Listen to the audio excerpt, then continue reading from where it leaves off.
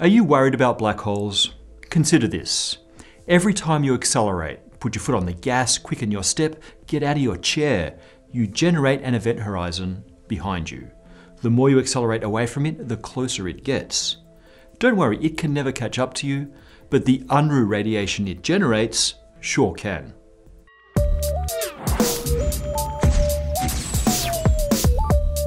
Around the same time that Stephen Hawking was demonstrating the existence of the black hole radiation that would bear his name, three other researchers, Stephen Fulling, Paul Davis, and William Unruh, were looking at an effect that now seems eerily similar.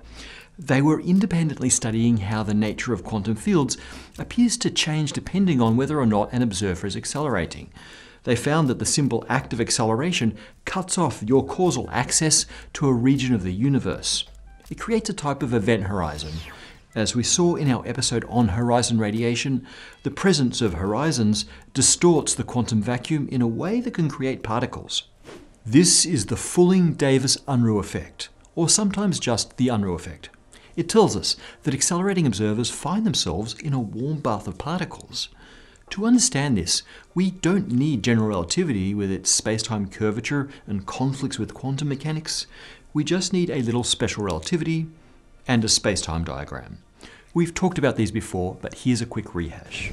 A space-time diagram has two axes, time and, well, space, with time on the vertical axis. We can show an object's path through space and time using world lines on the diagram. For an object with a constant velocity, an inertial object, these world lines are just straight lines and the slope gives their velocity. A particle not moving at all has a vertical world line. Einstein taught us that an object without mass, like a photon, can only travel at the speed of light and no slower. On the space-time diagram, this is a line with a 45-degree angle from the vertical axis. This angle isn't anything special, it's just determined by the units of space and time that we choose. Objects with mass can never reach the speed of light, so the world line of a massive object, which includes any observer, has to be less than 45 degrees from the vertical.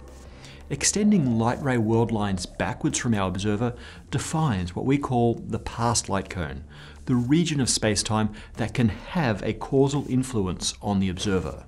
That's because photons fired from anywhere in the past light cone can reach our observer, either at the current point or at some point in their past world line. As our observer moves forward in time, as long as they don't travel faster than light, their past light cone should eventually contain the entire universe.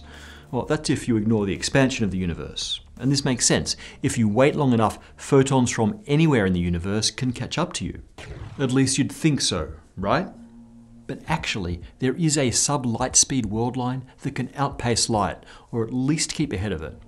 That's the world line of an observer undergoing constant acceleration. Acceleration means change in speed, so an accelerating world line is curved, the slope changes. Here's an example. Imagine my friend is traveling towards me, initially at close to the speed of light. For some reason they change their mind. I don't know, they suddenly remember they had something better on. They fire their rockets and begin a constant acceleration in the opposite direction. To begin with, that just slows down their approach speed. Just before they reach my space-time location, that constant acceleration brings them to a halt and they start moving back in the opposite direction. They then accelerate back up to close to the speed of light and keep accelerating. Okay, whatever, I didn't want to hang out anyway. That constant acceleration world line traces out a hyperbola, and it has a very interesting property.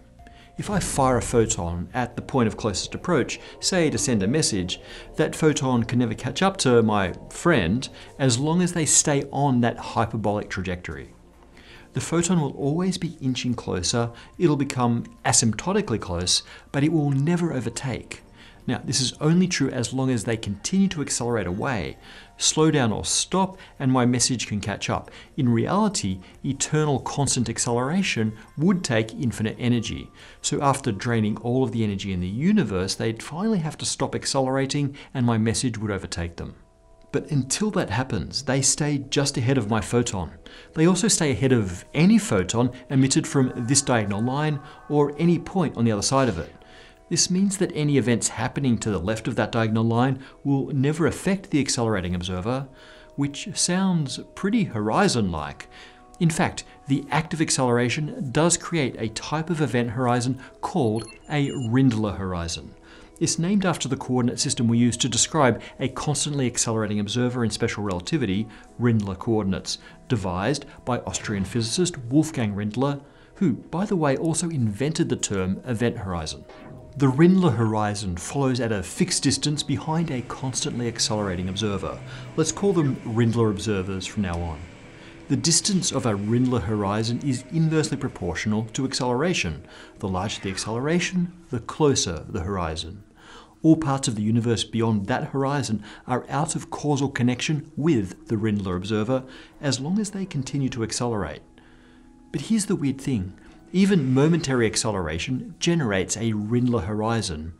You don't need to pinky swear that you'll keep accelerating. It's like the projected future acceleration gives you a Rindler horizon in the present. And just as with Hawking radiation, that horizon cuts off your access to certain fundamental frequency modes of the quantum vacuum. The derivation requires a switch between inertial or Minkowski and Rindler space via the beloved Bogoliubov transformations, which are also used in the Hawking derivation. And here, they also lead to a mixing of positive and negative frequency modes in the accelerating frame of reference, which leads to the creation of particles in that accelerating frame. Those particles should have the same type of spectrum as Hawking radiation, a thermal spectrum. The vacuum should appear warm with a temperature proportional to the acceleration. This is the Unruh effect. Now, there's a big difference between the Unruh and Hawking effects.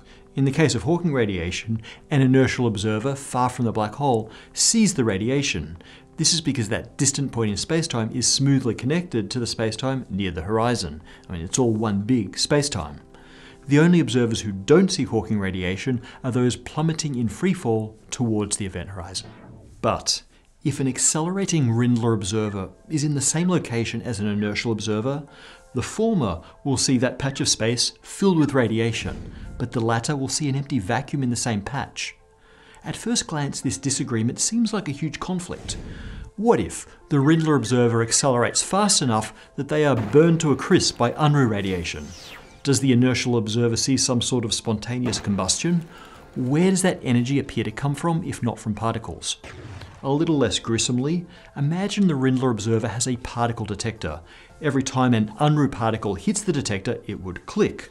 And the inertial observer would agree that it clicked, but they wouldn't see the particle that triggered it.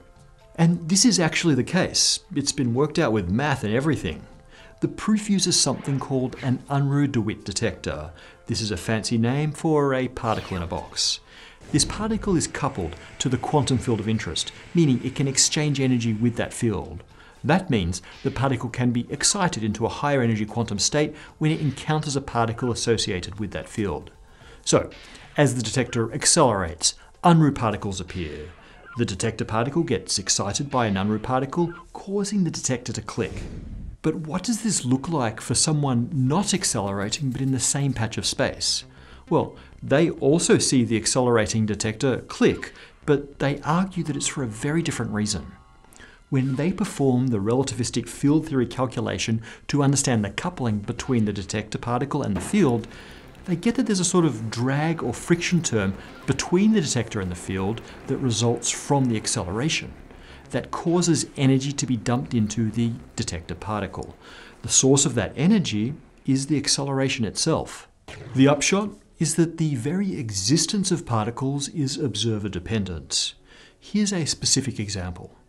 A charged particle accelerating in a magnetic field emits radiation, Bremsstrahlung radiation.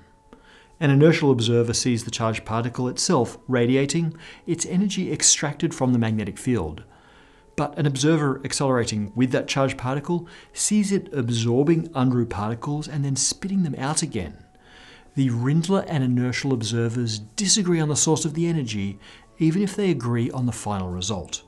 So how strong is Unruh radiation? Well, don't worry too much. You need to accelerate at a rate of 10 to the power of 20 meters per second squared to increase the temperature by a single degree Kelvin. It's difficult to directly observe Unruh particles, although analogies have been observed, even in classical systems like this really cool study with water waves. One more thing. According to Einstein's equivalence principle, remaining stationary in a gravitational field is equivalent to acceleration in free space. That means you, right now, are bathed in a very tiny amount of Unruh radiation. But there's one place in the universe where the gravitational acceleration can get that high. That's right above the event horizon of a black hole. If you hover close enough to that event horizon, you would actually be bathed in Unruh radiation. Here we get to a really interesting question. What's the relationship between the Unruh particle seen by someone hovering at the event horizon and the particles of Hawking radiation seen by a distant observer? Well, it's a great question, but it's one we're going to have to come back to. Right now, I have to jet, but not too fast, lest I combust in a Fulling-Davis Unruh thermal bath as I accelerate to that future point in space-time.